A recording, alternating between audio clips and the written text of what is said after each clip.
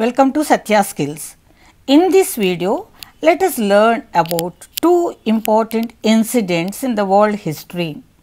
One is the marathon race, how it came into Olympics. Second one is Magna Carta, essential topic for all public administration aspirants.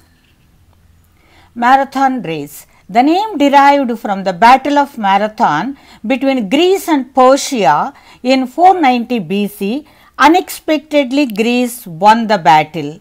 The Greek soldier called Phidippides brought the news to Athens, the capital of Greece, running from Marathon, a distance of 26 miles, 385 yards, delivered the news and collapsed and died.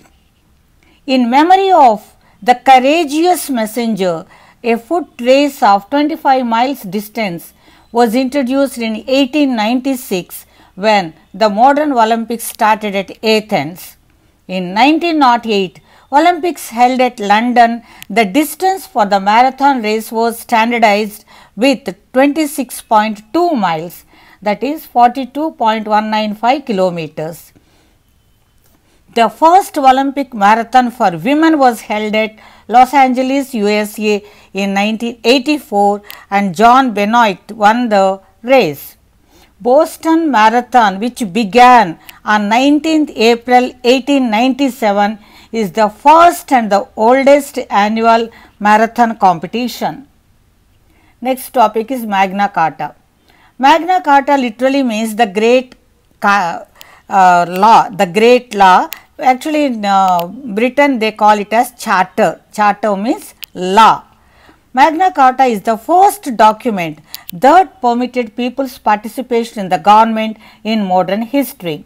This was the base for democracy. In 1215, the King of England, King John, signed the charter as a peace treaty between king and the rebel barons. The original document contained 63 clauses.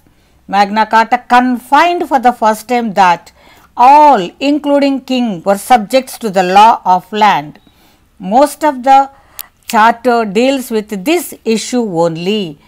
The 39th clause gave all free men right to justice and fair trial.